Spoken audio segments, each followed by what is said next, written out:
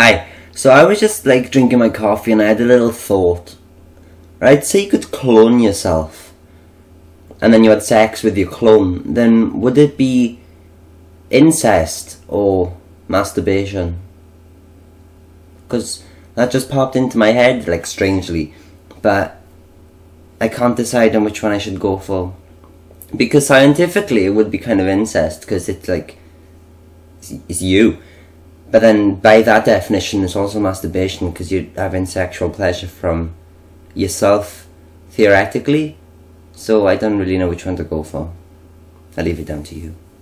That's all. Bye!